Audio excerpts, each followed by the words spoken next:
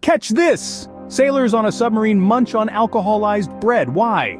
It's not to keep the spirits high, but to combat the damp, stale environment. Yes, indeed, the high alcohol content in the bread acts as a natural preservative, keeping it fresh for longer periods.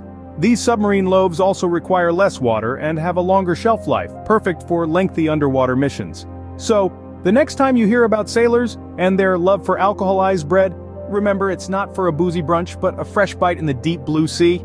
Intriguing, isn't it? Until next time, keep exploring the fascinating world around you.